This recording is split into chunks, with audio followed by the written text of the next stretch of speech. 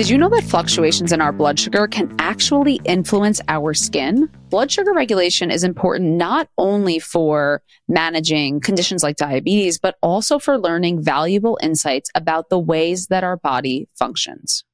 Our sponsor for today's episode is Very, an excellent tool for finding out personal insights about your blood sugar. While some blood sugar fluctuations can be felt through symptoms, they are not always reliable, as low and high blood sugar can sometimes mimic similar symptoms. If you want real-time data and true scientifically driven insights about your blood sugar, try Very. If you want to find the right foods and habits for your body while improving your health, give Very a shot with our exclusive $30 off code VSM-Quiet the Diet and check out the link in the description notes to purchase directly from their website. Blood sugar management, as we talk about on this podcast, is a foundational piece of any health condition you're facing. And getting real-time data can be so valuable. So we're so excited to have Very for a sponsor on this episode. Hi, I'm Michelle Shapiro, integrative functional registered dietitian and host of the Quiet the Diet podcast.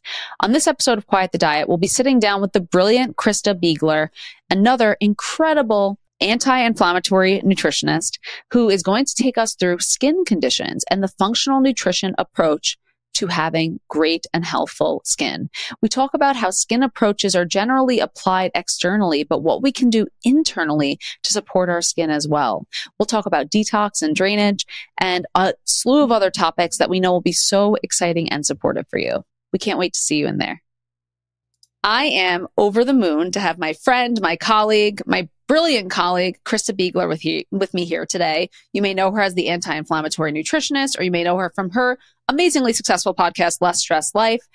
Christa, I'm so excited you're here. I'm so excited that I'm here too, because your podcast is really gaining a ton of it's just incredible. This is the right platform for you. Sometimes we try to hang out on the platform that's not. You actually do perfectly everywhere, but for me, podcast is the right place. And I feel like that's where the world has needed you for a long time. So I'm thrilled to be here. You've had a lot of amazing guests.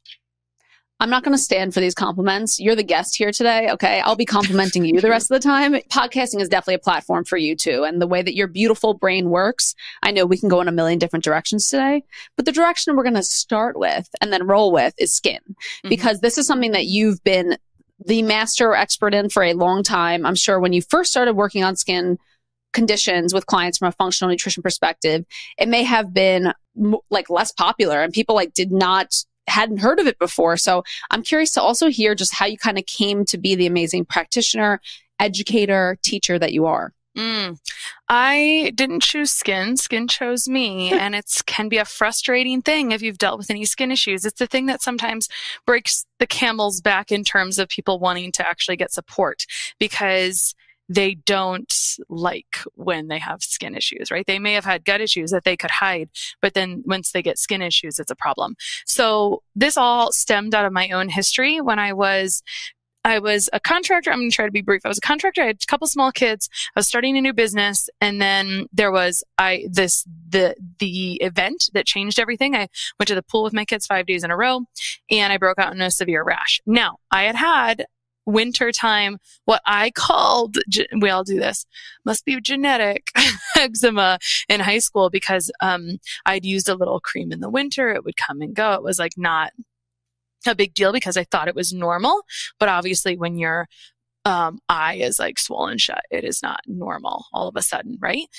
So that was not very fun to overcome, because there was actually no one that really knew what they were doing that could help. I did see a lot of practitioners and a lot of healers, and ultimately had to do a deep dive into the research and just kind of ended up with the right things and got lucky. And another little piece of that story that you might appreciate is, in between all that, as I was coming into private practice and as a dietitian, we want food to be medicine.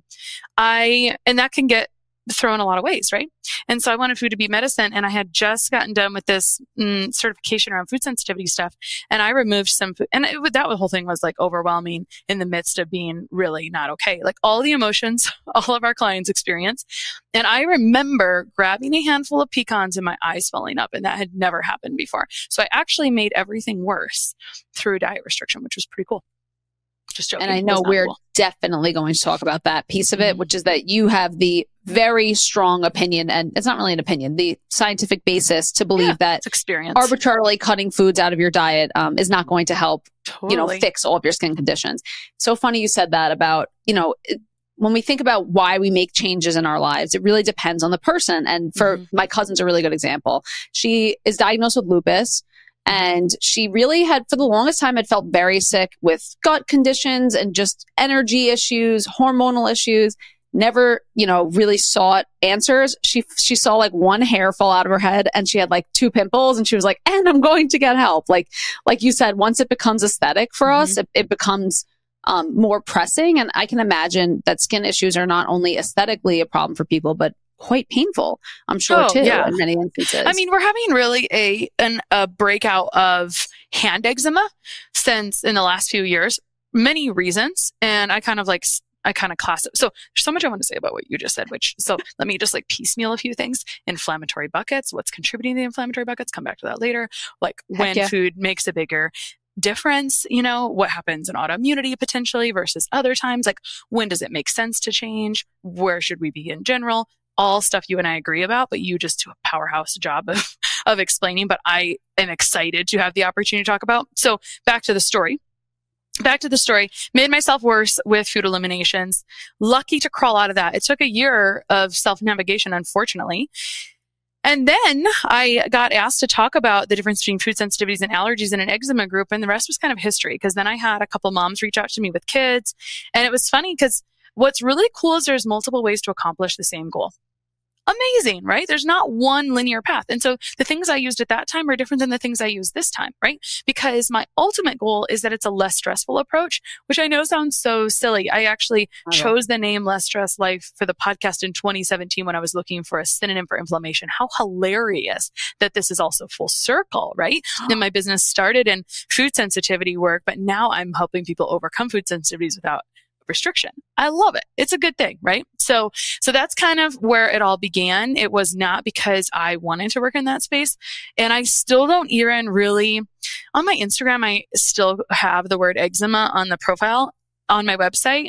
I talk about my story, but it's not the catchphrase at the top. It doesn't talk about eczema, but people find me anyway. So you're still kind of the eczema person in many means, even though you have many other hats that you wear. But yes, people still know that about you. I think so. I think it's just and I think when my colleagues think of me, when they think of eczema, they think of me probably. And that's fine. It's fine. And I don't need to take the whole skin niche.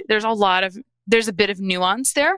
I don't really enjoy psoriasis, oddly. If people have eczema and psoriasis, it's fine, but the eczema will clear before the psoriasis does. How fun. That's why I don't like it as much.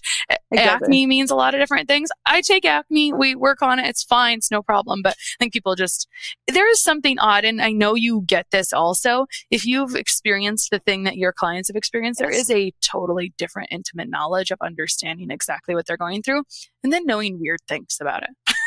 Like, it's going to feel better if you do this instead of this, which you're not going to wear black if you have eczema. Exactly. Because of flaking or something like that. It's so true. And it's so funny that you say like eczema is my favorite. And I feel that way about like acid reflux when it comes to gut conditions. I'm just like, I just love reflux. Like I do. It's when you've experienced it. Oh, of course. I mean, I've experienced every type of gut issue. I'm like the most gut holding emotional person in the world, of course. But I give so much grace, and I mean that so truly, to every single physical struggle I've had. And I know you're exactly the same way, because it paves the way for a deeper level of understanding and a completely unhinged research level on our ends, because we want to solve the problem first and foremost, selfishly, in a good way. It leads us to this like really deep hole that we're willing to go into, that we otherwise probably wouldn't have time for every single condition in the world. So you're an eczema girly. You love your eczema. You love to work with it. And so really on the walking it back to the farthest point, what you probably were talking about in 2017, Christa, I'm going to need you to walk it back all the way to briefly tell us the difference between allergies and intolerances, because we're going to kind of move and use these different terms throughout our conversation. I want people to understand the difference right off the bat. Perfect. And it doesn't really matter what a person specializes in. You see everything else behind the scenes, no matter what. Like people come to you for a thing, but they actually have ideally a bunch. I mean, at least for me, I would rather they have like 10, 15, 20 goals. That is not overwhelming. That's fun. That's like, oh, cool. We can improve more things. This is amazing that you have more stuff. And I don't mean diagnosis. I mean just symptoms that maybe you didn't realize were symptoms because they're so normal. Okay, so walking back, we're talking about allergies versus intolerances versus sensitivities or whatever. Okay, big picture. We recognize what allergies are unanimously. It's an IgE mediated reaction to either environmental or food, right? The research I was looking at long ago was that skin testing was more accurate for environmental, blood testing was more accurate for food, cross-checking both was best. None of it's perfect. So we get into allergies and sensitivities. Back to one moment about IgE or IG elephant. Just in case the letter's not coming through. That should in theory be permanent. However, there's nuance to everything. So it's not actually always permanent and always reproducible. That's kind of what we like in medicine. It's like, oh, well, we did this thing and it's reproducible. And so this is what you have. Well, that definitely shifts with kids. We definitely know that you can outgrow certain allergies when the microbiome kind of sort of gets in. I don't think this is the right way to say it, but kind of set or like largely set by age 3. That is a big time that if you're changing microbiota, then you could potentially grow out of allergies, is my opinion with experience. And then even up to age 5, sometimes people grow out of certain allergies. Like there's whole prevalence rates for different allergies that kids grow out of. Okay. So we know with an ever-changing immune system as a child, it shifts, but does sometimes the immune system change as an adult? Hell yes, it does. And so allergies are, I guess, allergies, but they're, the children thing is a nuance. And then I would say as an adult, if this kind of comes out of nowhere or people say, I lit up like an alarm or like a whatever all over the place, like everything lit up. That's not quite right, in my opinion. That's like an entire inflammatory overloaded bucket. And so you just happen to be, when they're adding that little bit of an antigen there to see what your reaction is, it's just that your bucket's like over full already. And there's several things that can fill that up. So I have to add on to that really quick too, which is please. Two important pieces I have to pull apart from what you said, because every sentence you say is so critical. I don't want to miss one Christa thought. But the first thing is, what you're saying is that, yes, we have always known allergies, IgE-mediated allergies, to be permanent, genetic. You're done. It's an allergy. Avoid it, or something terrible is going to happen.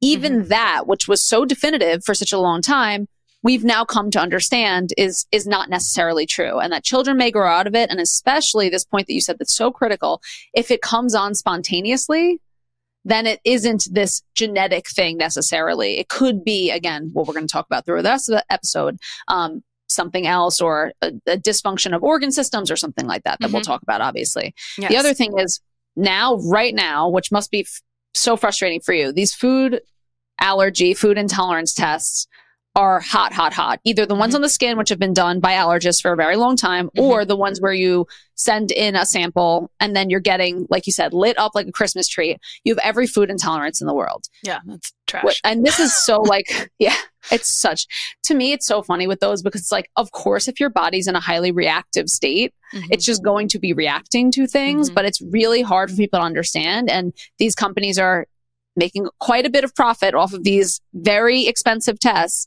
that are getting all of these results. So if you were a person who was having a skin condition and got this results back and it said you're allergic or intolerant to eggs, wheat, of course I'm going to name the ones that are the most like immune reactive foods. And those are always the ones that come up like a Christmas tree. Would it be your instinct to cut all those foods out just right off the bat? No, not necessarily. Let's talk about what that means. So we just talked about IgE, that's food allergies. So we generally, and this is where this gets so, like, if people ask me this question, well, what do you think of this? I'm like, do you have a half hour for the explanation? I know. I feel just bad cannot even about it. I cannot even. Okay, so there's allergies. Let's get into the other two. Technically, there is intolerances and sensitivities. Sometimes these words get muddled together. I don't care that much if you muddle these words together. Like, I don't get too ruffled by things, but generally, let's talk about sensitivities as high as I have seen them based on, I think this is based on, there's like a food allergy sensitivity and intolerance Bible by, don't quote me, Brostoff and whoever. Anyway, it's green. It used to be green. The one I have is green. Lots of good stuff in there. Mm-hmm. But I did training on this as well, but this is other immune reactions. So I always use this analogy that it's like the food is on stage and you've got Nerf guns, and one Nerf gun has red bullets, and those are IgE. But what about the blue, yellow, and orange bullets? Those are IgM, T cells, IgG. That's the most common food sensitivity test is IgG, but that's one kind of Nerf bullet. And so you can look at the accumulation of those bullets or the non-IgE bullets, and that's a total accumulation of those mediators, but most testing is only looking at one piece of it. So the sensitivity test may give some relief to those in severe straits. I'm thinking specifically, and in general, I also love irritable bowel disease, but that can be useful for those people in that state at that moment. It can like help turn off the symptoms while you're working on more. I mean, I just think it's never just that. So we can talk about why that is. But that's kind of how to make that make sense to me, is like, it's like the food comes in and what kind of what color Nerf bullet is being shot at it, okay?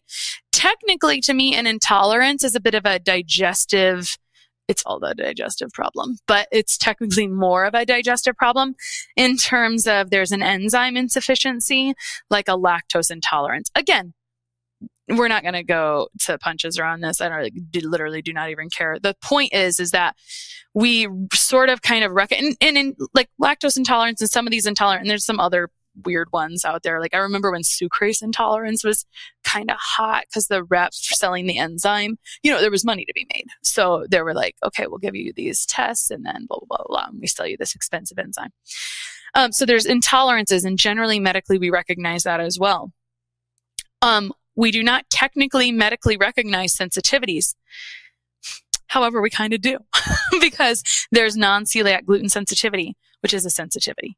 And so even though we say we don't recognize sensitivities, well, we actually kind of do right there.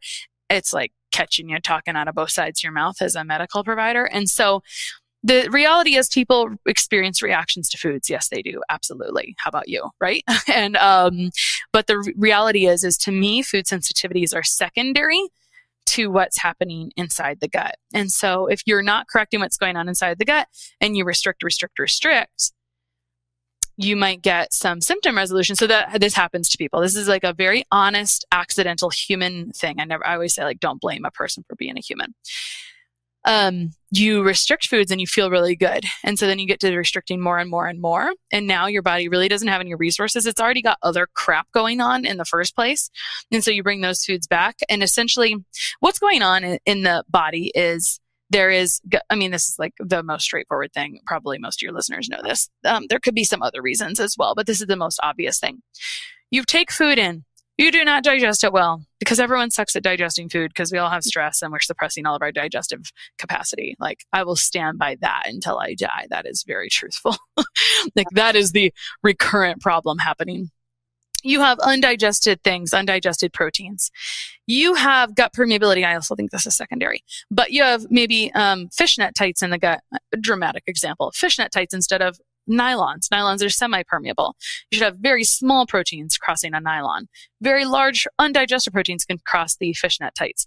Now, the Nerf gun guys come at you. And so I probably should have brought this into the analogy sooner. The large proteins cross the fishnet tights because the gut is more permeable, has some holes, and then the Nerf gun guys shoot at it, and sometimes it's shooting multiple mediators at it, and then before you know it, you have a whole inflammatory cascade. So there, of course, if you change the diet there for a while, the problem is what happens very naturally is people are like, I had great success with this, and then it just stopped working. That's because you didn't fix the holes in the gut, or the thing that caused the holes in the first place. You didn't correct how small the proteins were getting by how it was digesting. and calm the entire immune system and nervous system down. The end. That is the real source and summit to me of food reactions. I have this beautiful graphic from an immunologist I love, and it's like there's a lot of things dumping into the inflammatory buckets. I'm just going to quickly go over that. It's like what's going on in the gut in some capacity. So there's permeability, which is like, we have thousands of papers about this. To me, I think there's, what's causing the permeability, like always go back a step further, right? Mm-hmm. And then there's what's going on in stress chemistry, because that messes, if the nervous system is a bit of an issue, it's informing the immune system. So what is informing the immune system? What's going on in the gut? Because the immune system is largely in the gut, and also what's going on in the nervous system, 100%. And then the other pieces, there's other pieces I probably missed talking about here, but what's going into the inflammatory bucket, toxic burden, blood sugar stuff, oxygen dysfunction. I'm just trying to think through all the things. Those are some of the big ones, but lots of things can fill that inflammatory bucket. Infections of other types, right? Like we had a massive immune assault the past few years that sometimes was again that straw that broke the camel's back in the immune system, sometimes causing essentially just haywire messes, really caused an inflammatory cascade. And so you have this inflammatory cascade, it imbalances some signaling proteins in the immune system, and then you get food reactions. And it can look like traditional allergy, eczema, sinusitis, UTI, upper respiratory infections, or it can look like you're not really sick all that often. There's a different dominance that can be happening sometimes behind the scenes. Let's talk about that for a second. No, I don't know if I can talk about it intentionally, but let me pull up my schematic and then I can. One moment. Please pull up your schematic while I'm asking this question. Get your schematic up, Christa. Yep. So I think for people to understand that skin is a gut condition or a liver condition or otherwise, we're definitely going to talk about the liver. Of course, we're going to talk about the liver. We're talking about the skin. I think that right off the bat is lost on some people because what they're not, the part of the visual they're not seeing is, all right, the protein is leaking out of the gut or it's leaking into the bloodstream. There's this immune response. I think we got up to that part. How does that turn into what you see on your skin? What is happening between the gut and the actual external thing that you're seeing? What is that? Simply, let me talk about what is simple. There is the gut and then liver connection. Okay, so what's going on in the gut? Another analogy.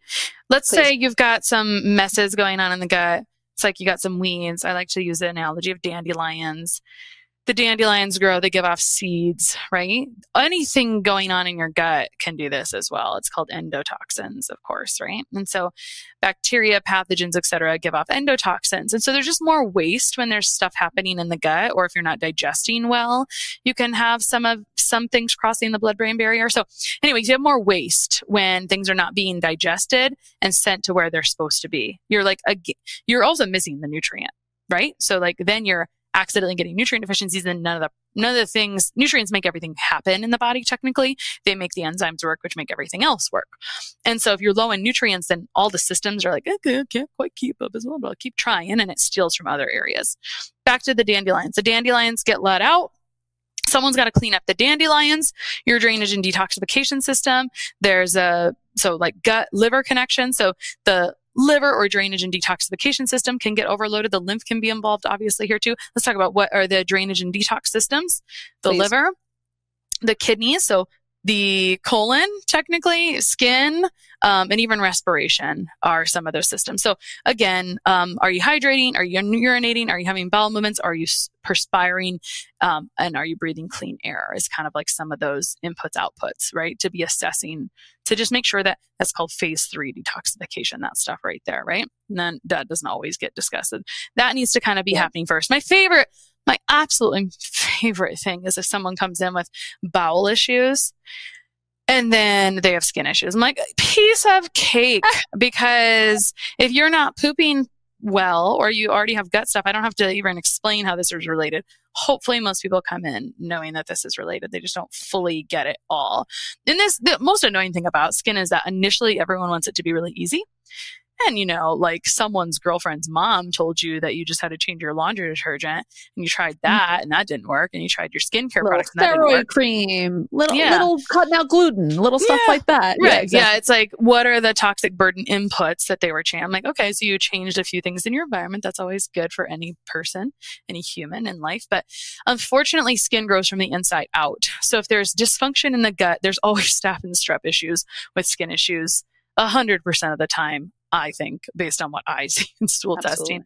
And so we know, again, something we actually agree about, everyone can agree about, your dermatologist, the ladies talking to you right here. We can agree that in eczema, we know that there is a staph, usually, overgrowth happening on the skin. All right, so if we have a staph overgrowth happening on the skin, we have this topical microbiome. The topical microbiome can get disrupted and then staph can overgrow. So why did the last 3 years cause a lot of hand eczema? Maybe, just maybe, one reason is, and there's obviously more, maybe a lot of use of like really corrosive, I would say antimicrobials and alcohol-based sanitizers disrupted the lipid membrane on your hands, which is naturally keeping things in balance. And that allowed things to overgrow on the skin. And now you have just a hot mess express. I will say if there is an active staph infection on the skin, it is pretty damn hard to put out the fire on the inside without putting out the fire on the outside. So the reason skin kind of sucks is because you want it to be really simple, but it's internal. It's an inside and outside job. Okay. Because the skin is simply growing from the inside out. So if your body can't poop and get rid of all of its stuff, if some of that stuff is not functioning beautifully, the skin is simply a safe place for the body to clear out trash. This is why you see eczema in, I think, like 1 in 5 children. And as adults, the prevalence is supposed to be much less, so it's like 20% kids. It's supposed to be like 1 to 3% adults. I don't know if that's actually true, right? But that's like what the literature says. I mean, again, it's hard for me to tell because I just see it all, right? So you're like 100% of people have skin conditions. What do you mean? Like, yeah, it just feels that's like how I feel about like reflux and panic attacks. I'm like, doesn't everyone have severe panic attacks? I don't get it. Yeah, exactly. Right. We're a little skewed, right? So you got the dandelions, they let off their seeds. You've got these endotoxins from the different types of pathogens. So that puts more burden on the liver, in maybe the lymph system, the under-recognized drainage system. It can put burden on other places without really looking. Like there's not amazing testing for this. Don't expect to go get blood testing for it to show up unless you got some other problems and infection. Like it would have to be pretty severe for it to show up there. And that's not what we're experiencing. Like that's not who we're seeing is those people. So you don't expect it to show up on a test. This is just biology, in my opinion, or physiology, I guess, in my opinion. So it's mechanism as opposed to studies. You don't need studies. It's mechanism. This is how the body there you go. works. I know. Like sometimes people ask me for something like that. I'm like, it's just like how it works. Exactly. It's mechanism. It's just how it works. So if the drainage and if the bucket is full, if the drainage and detoxification bucket is full, you're not taking out the trash bowel wise, you've got some other nutrient deficiencies and some stuff is just not happening very beautifully in that capacity, then the skin is a safe place for crap to show up. It's just an elimination system. So instead of going out via urine or bowels, it's showing up on the skin. We know that stuff comes out of the skin because you've smelled your sweat before, right? And so just a fun little sneaky thing is like, yeah, when my body odor starts to stink because I'm drinking not enough, like if I drink like a ton of coffee, way too much, and my body odor stinks, I'm like, okay, off to the sauna and to support my drainage and detoxification. To the sauna you go, Christa. Go. Off to the sauna to like get some crap out in the skin. And I will say, I got my skin 90% better. No one could see that I had any rashes, but I had like a rough patch right here, probably. I don't know where it was, but I had a rough patch, like kind of on my chest or neck. And the sauna got me the rest of the way there. Like it helped with that skin turnover. And that's the thing, like you're kind of at the mercy of skin turnover. It's certainly how long does skin take to turn over? I want to say it's like up to weeks and months for the whole thing because there's like multiple layers and it's growing from the bottom up. So you could have like an immune reaction and that reaction could be hanging out for, let's say, a month. And you're not realizing that the work you're doing now is actually for a month from now, essentially. Let me give you a good story about that. Something I learned from myself and then from my clients. I actually think this is really valuable. Let's say you clear up your skin stuff and then you get like a head cold or something. And then like 3 weeks later, you have this skin presentation. Why would that happen? Because when you get this crap, you get like this sinusy thing, you can get some staph and strep overgrowth, right? It can hang out, like you said, in the system. And then it's just a little too much toxic burden potentially, and it starts to show up on the skin. But it can be a little late. It can be pretty immediate, but it also can just be latent. And so I'll see that all the time. I also see just stuff I see, little like the questions parents ask all the time about their kids. They're like, my kid has this fever and they're sick and then they're like breaking out. Is that? I'm like, oh my gosh, of course. Like it's like you have immune insult right now. It's an immune reaction. Right. Exactly. Right. So like anything you were experiencing can just get worse in this time, unfortunately. And so we were saying that it takes a while to have skin or cellular turnover. You know, Michelle, to answer that question, there's like what's normal, and then there's what that person is experiencing, because a normal thing people report after they do a lot of healing. So we should get into nourishment. After they do a lot of healing is that they heal faster. When they are in a crap place, they might say like, oh, I get a mosquito bite and it just doesn't go away very quickly, or I get a scrape and it feels like it takes maybe more than a couple of weeks to kind of like really go away. That is very delayed and slow wound healing. And so you'll see that there's like what's normal and then what people are experiencing also, which kind of sucks. And so you have to kind of put it in context. There's a lot of, the thing that kills us, is like people wanting everything to be immediate always. And it's tricky. It's like they're nervous aesthetically. They're nervous physically, of course. And skin conditions are also so apparent and something that your brain can just so hyperfixate on. I can totally understand why that would be frightening. Especially when it's on your hands. And I would say, I don't want to say like, oh, it just takes time and you shouldn't hang out here for years. That's not actually the case.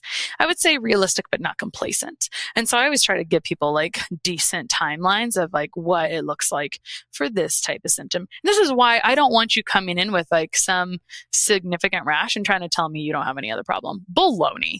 Don't even start this with me. You must have other symptoms to also monitor and improve, because those may get better before. And itch will sometimes get better before the skin heals, depending on how badly it's broken. It's very easy for it to get broken, right? And as a reminder, some other tricky things that people probably know, but just in case this is new, when you break open the skin and we know that there's staph overgrowth and then you itch a different spot that's not broken open, you're now transferring that staph from one place to the next.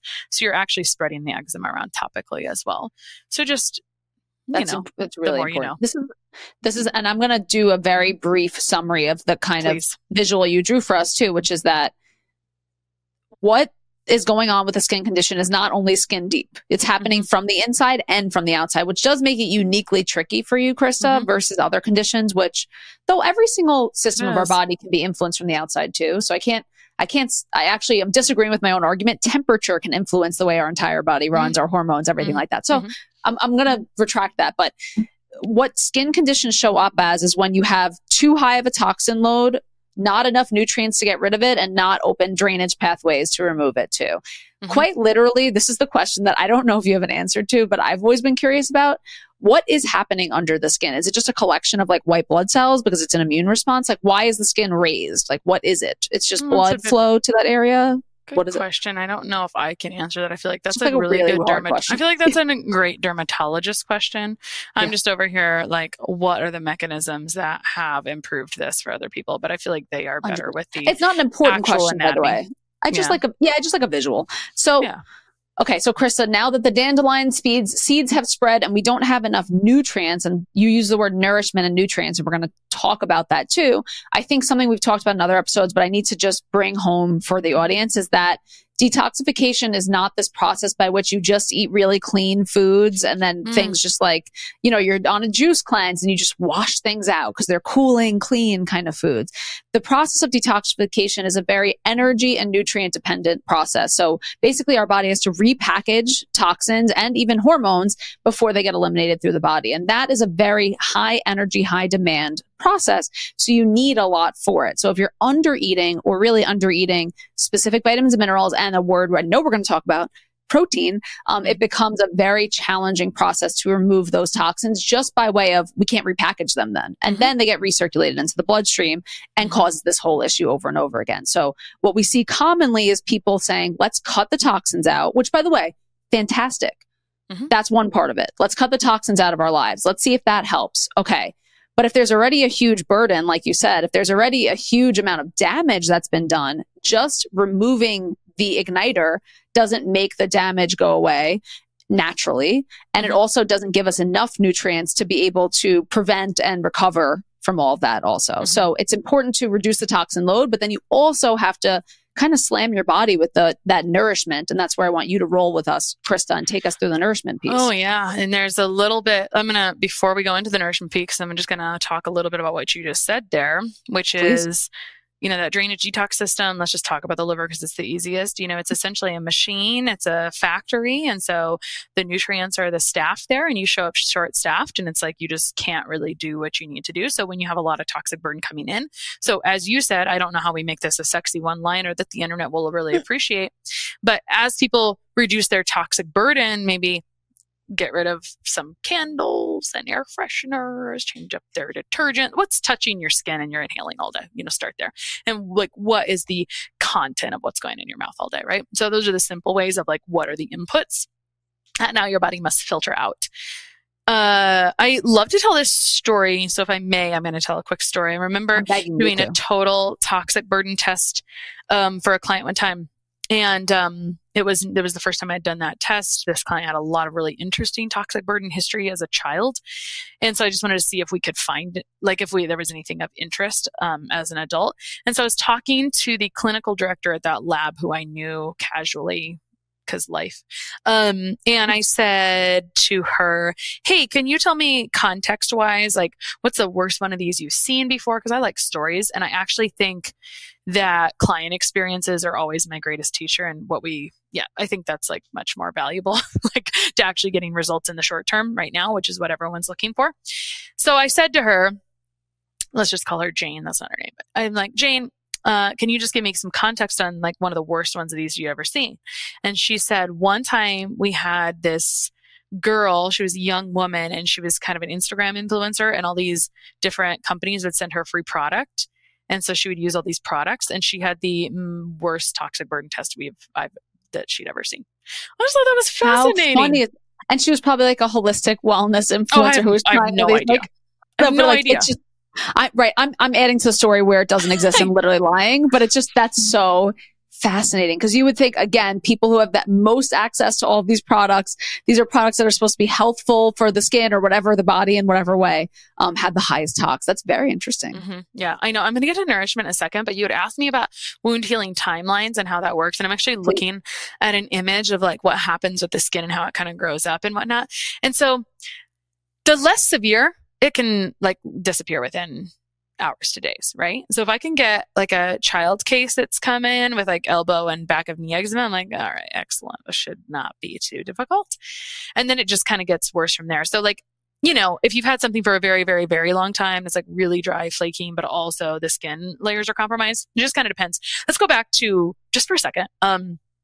When we were in our internship, I don't know if you did any wound healing internships. I was literally just going to say this. I can't believe you're saying this right now. I have to, tell me, because I'm freaking out. I just felt something. We did a thing just now. Tell me what you're going to say. Oh, I'm thinking back to wound healing rotations and, turning people over and then measuring the wounds. And I just was like, wow, but they stick a device. I mean, it decays from the bottom up when people have these severe pressure ulcer wounds. And so it's like a cave under the skin. Like it looks okay on the top and then below it's like just falling apart. And so they'll stick a device in and measure how long and how wide it is. And it's like a whole thing, right? And then you do some wound healing stuff, and then it gets smaller and smaller and smaller. And that is going to take a real long time.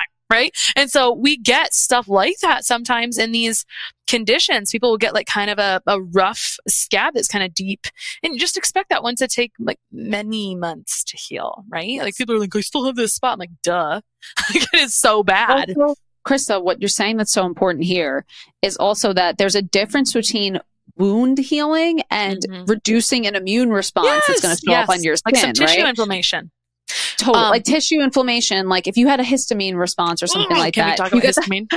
Gotcha. We forgot to talk about histamine when we were talking about reactions. I have mast cell. I'll never forget to talk about histamines, by the way. I'll never forget. So yes, and I have to add something to this this internship piece. So there was like an obsession with wound healing in the dietetic internship. And like not many people go into skin or wound healing, which is interesting.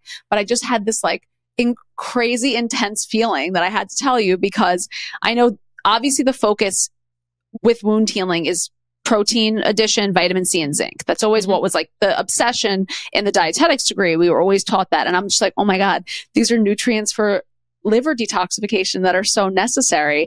And I think at the time as a dietitian, I understood like vitamin C for collagen production. Like I understood these things, but I didn't understand how much this functional knowledge like ties in with the allopathic understanding of wounds too, which is like that it really comes, it's a lot of our liver is very involved. But I just had this very emotional dietetic internship moment too when you said that. Yes, let's talk about histamines. Let's talk about histamines, please. And then we can get into nutrients and kind of challenges and things that happen with nutrients or just easy opportunities too. Okay, so histamines, I forgot to mention this when we were talking about allergies and sensitivities because it plays into both. People are generally familiar with histamine because they're used to taking they're familiar with antihistamines in allergies, right? Over the counter stuff. And so we know there's a histamine response. By and large, histamine is a normal neurotransmitter that's just occurring. We take it in from our environment. We take it in. It increases through exercise, and we take it in through food as a few places. And so we take it in our body if able and capable, which it in theory should be generally most of the time. It should be able to break down this neurotransmitter and eliminate it. We have other ones like this as well. But this becomes challenged when there is stuff happening in the gut, because if there's stuff happening in the gut, it's affecting the enzyme speed and efficiency that can break down the enzymes, right? DAO, HNMT, that can break down histamine, and then the liver to take them out. Genetically, you can be a little slower to turn on that light switch or that enzyme. And then as you add more pressure from other gut imbalances, whatever, it just makes it worse. And then before you know it, you're having histamine reactions. Fun thing about histamine is that it looks like a whole bunch of things. It looks like sometimes allergy symptoms. It looks like skin inflammation. It looks like this redness. But there's all these fancy terms, maybe dermatographia, et cetera. Like there's all these fancy skin terms. And people are like, do you know anything about hydrodentus suppurativa? I'm like, yes, but I didn't know it was called that until a few years ago, until you guys just kept asking. I just thought it was like cysts in the armpits. I don't really care what the name is. Doesn't really matter. Yeah, I don't really care. And that's fine. And kind of like Michelle is asking me like the exact mechanism of when it's raised. I'm like, oh, I don't remember. Just because it doesn't come up in practice all that often. It's like, not what important. I'm just curious. Well, it's just simply not like I love educating, but I like to educate. Like I talk about some like things that maybe actually people care about long term. And so I don't really care what the diagnosis is. People love a good diagnosis because then they want to know what's wrong with them. And then they're trying to figure out like what, it's like, it's easier to say that than like randomly reacts when you touch it, or something like that. And that's all typically I would call histamine type stuff. Really sad thing that we're seeing right now is like people having not good responses to the sun, or like I'm allergic to the sun, which seems to be a last few years thing. Unfortunately, so there's more histamine crap happening and than not ever surprising that it's been the past few years too. I've seen more histamine bull crap, as I would say. I call it histamine bullshit.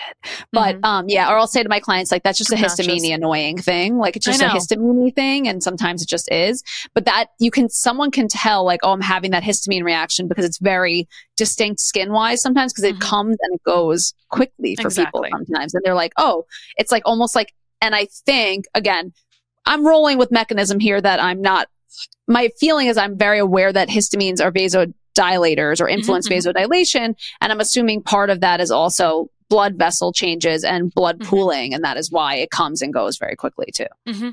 Yeah, I would think that would be correct. I don't know why it wouldn't be. So lots of stuff is histamine style with all kinds of labels. To me, it's just histamine. And if I'm oversimplifying the hell out of it, I'm like, well, let's just work on that.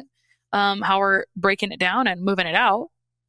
And it makes a huge difference for people, I'm assuming. Huge, it may not be perfect with that, but it may be substantially better. And I will still go for 50 and 75 and 80% better than 0%. With taking a little bit of Dow and noticing 50% differences, I mean, that could be like life-changing for people. It's not even a question. Yeah, exactly. And it just depends on the severity of it, like what you would do. There's like modulation and there's like breaking it. I don't know. Like there's a few, like as we said before, there's multiple options for it, which is cool. So I think that's the most important thing, no matter what, is that if you're dealing with a thing, there's probably there's probably some solid options that don't suck.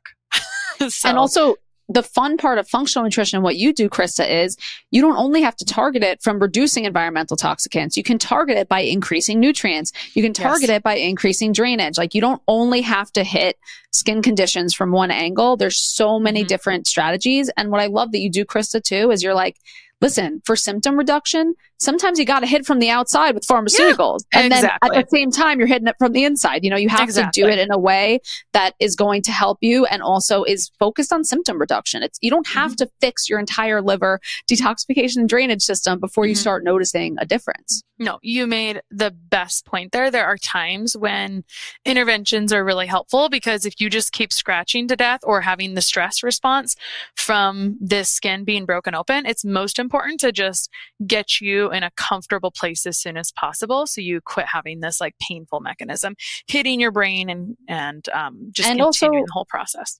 I joke that histamines are an allergy to stress, essentially. So if you are also looking at your skin and getting extremely upset over it and refusing to use medication for it from like I don't want to do anything allopathic, I'm too nervous about that kind of way, and then that's causing a huge stress response or discomfort response in you, the histamines are going to be shot out anyway. So the histamines can be handled from a mental or physical standpoint. Okay. Totally. I need you to take me to nourishment. Yeah. Take me to nutrients, nourishment. All right. So first things, you got to digest the stuff. Second thing, very nutrient dependent. As Michelle already said, she did a beautiful job describing that detoxification is a very nutrient dependent process. So you must digest the things, you must be taking in enough, and you must be getting those nutrients there. So to your point, amino acids are often where I start, because no one reacts negatively to amino acids. It's fantastic.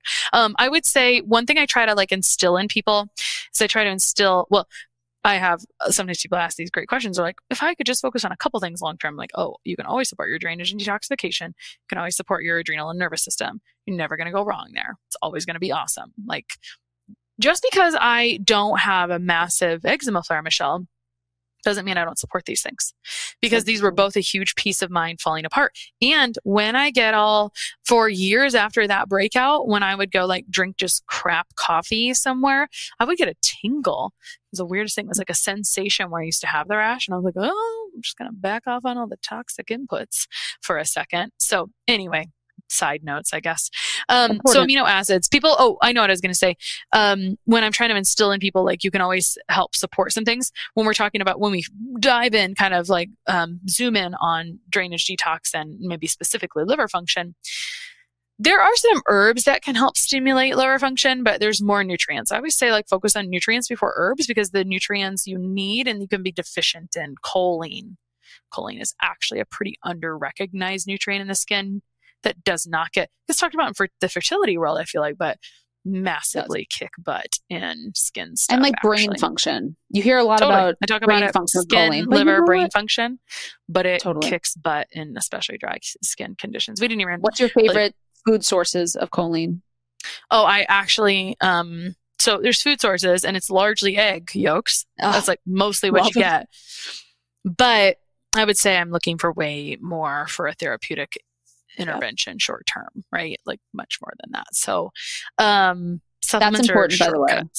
Yeah, you need. I like to talk about that for a second. I like to get action happening. So even though we want to do everything, there's some really cool things you can do with food, and we do with food for sure. And then there's some things that's like, I don't know if you're going to be able to get that much in. That seems crazy. And then unfortunately, so there's always these oxymorons where everything's fighting with each other, and some people. A decent number of people struggle with egg protein digestion when they're dealing with eczema, and they're eating eggs and itching, right? So they're not breaking down these proteins, these hard to digest proteins. And so it's causing itching. So I can't really just have you eating like 10 eggs or something. That's like not even an option, right?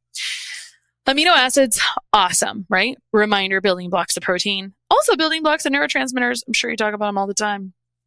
Amino acids, almost never a problem. And protein digestion, very frequently a problem. I know we already both know this, because if you're working with reflux, there's definitely a protein digestion problem there, right? So I love all these things. I love all these things. It's like, this is a downstream effect, guys.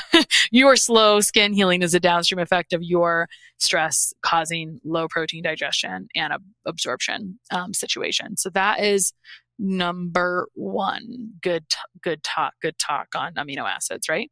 Yep. Choline is a big one to me. I use the heck out of choline. Some B vitamins, some like vitamin A, like you said, sometimes zinc for collagen synthesis. Sometimes I like to do just collagen. It's not like an automatic thing. When people come to me and they are on like a typical, I want to get into minerals here and what happens in the inflammatory process and how things don't get in. People sometimes come in on this generic protocol that someone put them on for skin, which is usually like zinc and omegas. But that's not going to really make a difference if you got like a staph overgrowth or something inside. It might help with like some. I get really nervous with zinc supplementation, by the way. It's something that I really, exactly. Yeah. Mm-hmm. I need to ask you about something too that I don't want to forget, which is like the main thing that I hear with clients who have been to skin doctors or naturopaths or functional dietitians is the Candida cleanse situation. I also want to talk about menstrual problems flaring. We have to talk about hormonal flares, but I hate to say this, Christa, you can just totally shoot me down and attack me if I'm wrong. But I feel like for me, Candida is still not a root cause anyway. And so I think that it's like, there's such a hyper focus on Candida cleansing and Candida not eating any sugar, not eating any foods that are high in yeast versus I think it still skirts around the main issues that we're talking about. What's your take on Candida cleanses for skin and Candida in general for skin? Yeah, they're straight out of the 1990s, I would say, and early 2000s. And I would say by the time people get to me, we're past that point or someone tried that and that was not the thing. Like, it was like, this sucks. I'm like, yes, I understand. We are not looking for life-sucking times. Okay, first of all, fungus does not hang out by itself. We have a mycobiome and a microbiome. When you take antibiotics, your yeast can have a party sometimes. I actually talk about this sometimes with clients. So there's fungal imbalances and bacterial imbalances, as I just said. There's certain pathogens that allow these to overgrow. And then I unfortunately see way too much mold influence in skin issues, much more than I would like. Like if I need a sabbatical, it's probably because I'm sick of talking about this mold situation, which it's fine. It's fine. It's just that there is a mild to moderate situation, not a severe situation that I feel like I am pretty dang okay at finding for people. And it just sucks. It breaks everything. But because it's adding a lot of toxic burden and skin is just an easy place, safe place for the body to discard toxic burden, it makes perfect sense. So why am I bringing this up and pretending everyone knows what I'm talking about? Because mold is just a more aggressive type of fungus. Candida is a strain of fungal fungus, and mold is just a more aggressive form. So have we always maybe been dealing with it in some capacity? Maybe. And we were just calling, like if I see a couple strains of fungal overgrowth on a stool test, I'm not going to suspect that anyway. I'm like, okay, this is actually not even super common to see on the stool test. I mean, it's not a thing. I go by symptoms, right? And so, I'm not going to restrict sugar forever. I would say in the short term, sometimes, it'll make you flare a bit, but it's more like what actually should, in general, let's have stable blood sugar and enjoy food and all of these things, right? I think that's Tell me about blood sugar. Is blood sugar balance, which by the way, our sponsor for this episode is Very, which is a continuous glucose monitor. So if someone is working on their skin stuff, monitoring your blood sugar can actually be one of the first places to start. Tell me the relationship between blood sugar management and skin and why it's important to have that foundation of health. Let me tell you all the ways. I'm not going to tell you all the ways. It is multidimensional. A couple ways is the one we just talked about and the one we're about to talk about. So let's just do that. So if your blood sugar is like a hot mess express, one, you're going to be needing to consume a lot more of these simple carbs, right? And you're going to be missing out on other nutrients. It's going to be quite this like not fun roller coaster. Inflammation sometimes, thrives in this higher like blood sugar situation. We know that very, very clearly. It causes other issues. It's like a liver thing, like there's a lipid issues, et cetera. So to me, it's like, not like which way. It's like, it's kind of like, everything, I guess. It could negative. I mean, it's also energy. It's It's everything. One way it massively impacts is hormone stuff, right? So all the stuff we're doing for skin is also affecting your hormone health, and blood sugar is huge for hormone health. And something we wanted to look back to was really, really common to see worsening flares cyclically prior to ovulation and prior to the start of your menstrual cycle.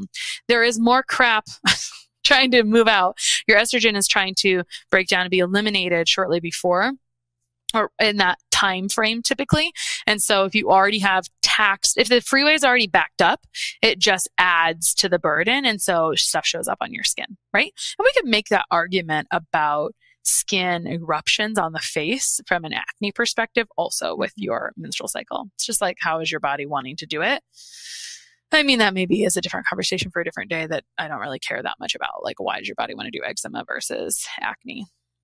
It's also just like sometimes your body just has a baseline. Like, it's interesting when I had all this mold and histamine issues, which I'm only talking about in this season, by the way. You guys are going to hear me trickling this in the season, but that was something that I've been dealing with for a couple of years. But I never got a skin reaction once because it's like not my thing, but I had every other reaction in the body you could ever imagine. But it's like your body just does this topic.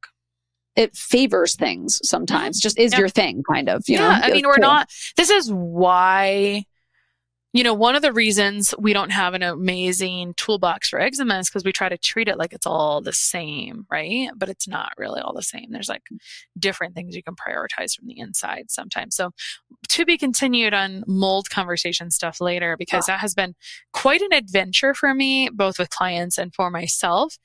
It's just kind of like, we ever get to not learn about stuff? No, I mean, we just have to, I think we have to kind of know a bit about it because it can come to anybody. Well, Christa, my message from mold was, I was like, all right, in the past I had all this reflux, IBS, anxiety, all this stuff that kind of like marked like the first half of my career, right? And it marks like what made me so interested in these topics. And then I got hit with mold so hard. And during this time when all this histamine release was happening because of the virus and the vaccines and everything.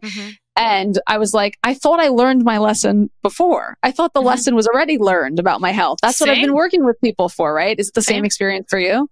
Yeah, a little bit. You're right. Like, was actually a lot of that. Did it start with a little bit of mold exposure? So fun thing, and maybe we won't go off on this too much, but I think you can be exposed to mold as a child, or like you can live in a moldy basement and you can deal with it, and your body's really good at dealing with it and just trying to deal with what it's got thrown at it. And it just makes you more sensitive to like fungal type symptoms later. And there's certain things that are exacerbated. If you walk into a place that's more moldy, maybe you come out more symptomatic than someone else. You already had a baseline colony inside that has not been addressed. I see that a lot. Absolutely. I think, and again, it doesn't matter what food you're eating, or it doesn't matter what environment you're in. It matters how it interacts with the exact environment of your body. So it's like right place, right time. How resilient was your body to handle it? Mold makes you look reactive to a zillion foods. Everything. Absolutely. Yeah, it is. And I think it is important for us to talk about this, especially at this time. This season, I also started to like finally talk about the virus a little bit. Because I think we're all like kind of seeing what happened. And I think in the beginning we were like, what is long COVID? I don't get it. Why are these skin conditions happening with people with long COVID? Why is this brain fog happening? It seemed like such an unrelated cluster of symptoms. And now I think we're all putting together what the heck just happened. It's just immune system stuff for the past few years. And it's so important when it comes to skin, because again, we think of skin as being external. And then we kind of get it that it's internal, but it's just so immune mediated and so important to talk about. For the 1 week fix, it might not exist. Sorry. Absolutely. Because I feel like mold, we could spend a whole conversation on. And I think we are going to have a whole conversation on that. I think so, because the stories are valuable, and it has been very experiential for me, learning what works, what testing is most helpful for people. Should you test? Should you not test? What do you do next? And I do think that, and I think the world needs some like non-psycho education around that. So like, yeah, I think so too. It's tricky. Yeah. I think we'll just do like a nice personal conversation one. I would do that on either of our podcasts, by the way, because I think it's something I haven't been like super even talkative about, because I'm now on the tail end of it. But when I was working through it, I was like, all right, this is totally new territory. It was totally new. And then now I've found it's been so productive for my clients who are dealing with histamine issues, mold issues, like you said. We can learn it or you can live it. And having both, I think, is really, really important. One thing I want to pull us back to that's so amazing that you said, which is that anything with our liver or immune system or skin, the really hard part is that, let's say in the case of, you want to have really good blood sugar when you have skin conditions. But at the same time, like we said before, you probably have an issue digesting protein. So what people end up doing is leaning on those safe foods, which are those carbohydrate foods, because they know, hey, these carbs are most likely not going to cause a reaction in me. Well, maybe. I would say would say the yeah, you're right, because sugar. I would say people do a lot of low carb and find that they're less bloated. Maybe they have less skin stuff because they have equally the same problems digesting carbohydrates in their digestion, especially if there's bacterial and fungal stuff. So that's where the premise of Candida cleanse come from. Like, let's just starve it out. I just don't think that works well. Yeah. And I think for people, it's hard if they can't digest protein well, because they end up, if you have low stomach acid, you actually sometimes crave protein less at a time when your body needs protein the most. So sometimes it's good to have external measures and at the same time listen to your body, because when all these things are happening, again, your inclination might also be, let me just cut all these foods out because I'm scared and I don't want anything to influence my skin. And sometimes you have to work with your intuition, and sometimes you have to just understand more. And maybe that's with a practitioner or testing or something like that. I mean, and that's where, like, if you don't know what to do, you can take digestive enzymes. That's fine.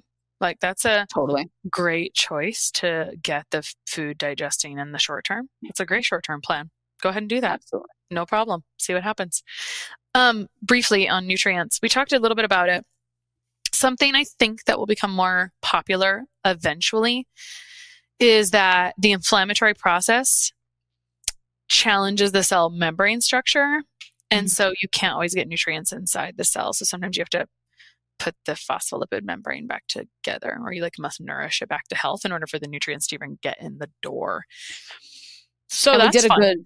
We did a fun detox and drainage episode with Dr. John Kim, and he loves body bio PC. He loves phospholipid formulations. And certainly, I think a lot of us are coming to understand that the structure of the cell is one of the most important components for detoxification too. Yeah, absolutely. Yeah. And I'm sure you use that with your clients and skin stuff too a lot.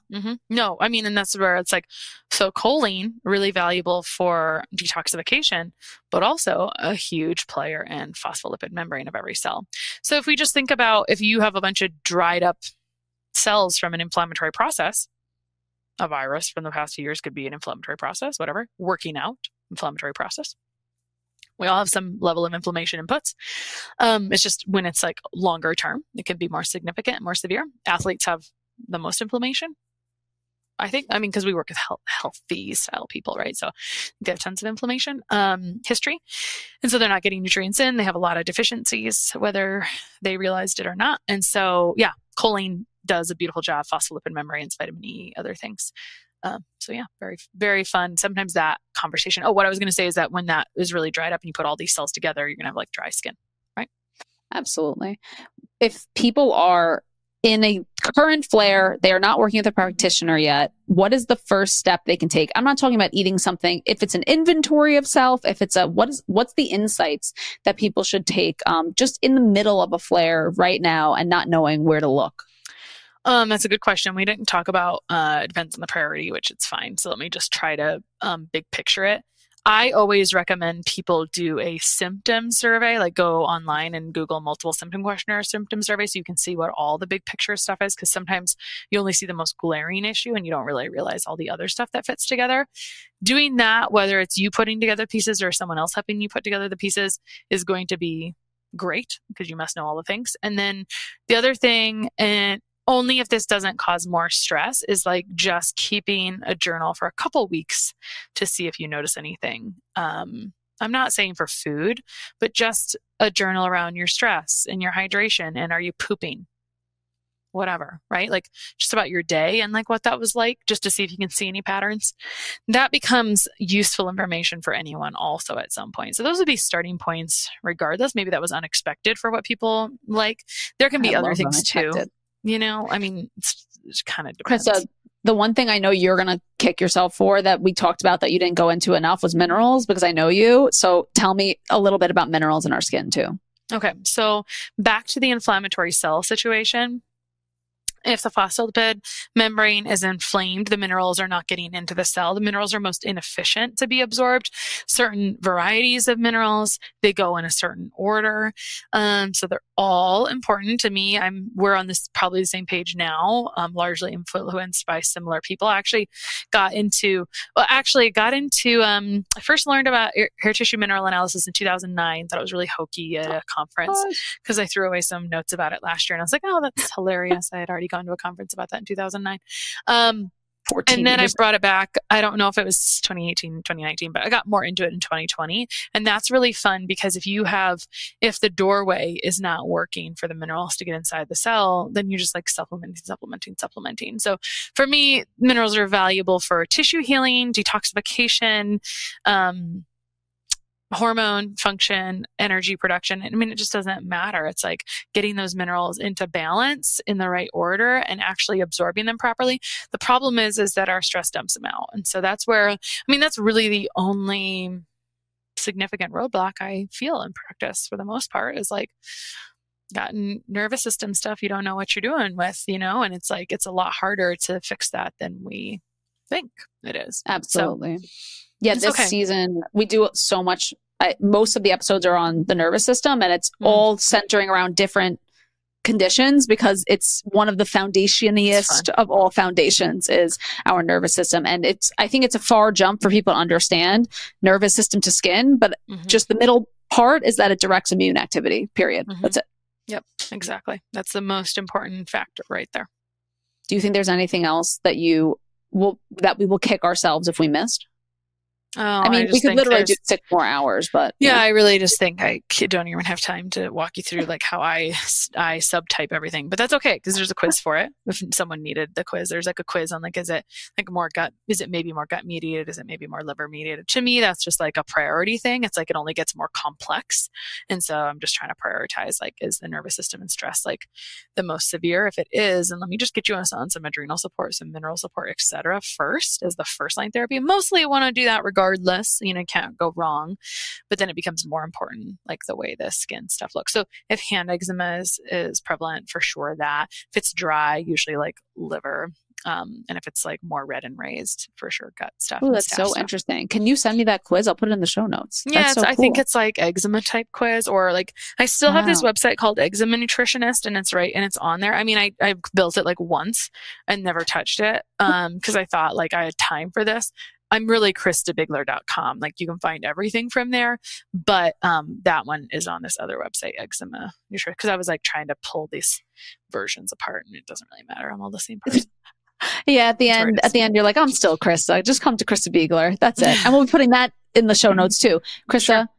I think you gave people so much hope about their skin conditions, so much hardcore science like you do, and people will want to learn so much more from you. If they aren't following you, which I'm sure they honestly already are, where can people find you? How can they work with you or your team? How can they learn from you? I would say if you're listening to a podcast, my favorite place to hang out with you is on my podcast, which is The Less Stress Life. Otherwise, I'm on Instagram at Anti-Inflammatory Nutritionist. And we have good content on Instagram. I just prefer like dialogue is my podcast jam. Is sick.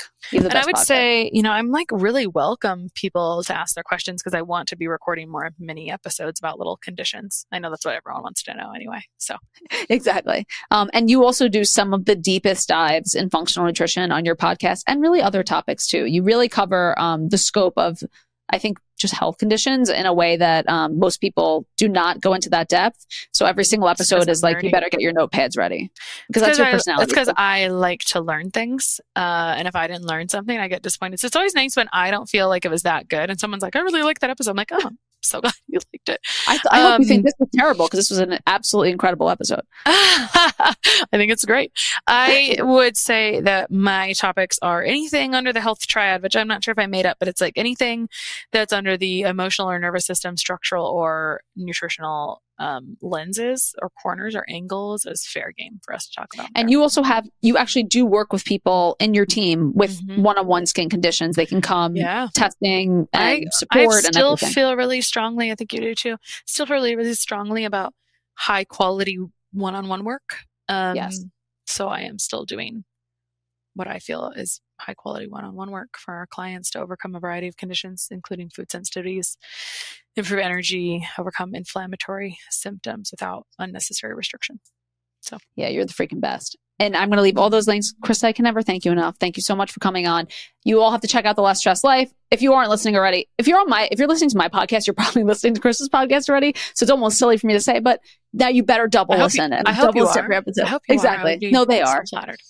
Thank you, Christa. Awesome. Thanks for having me.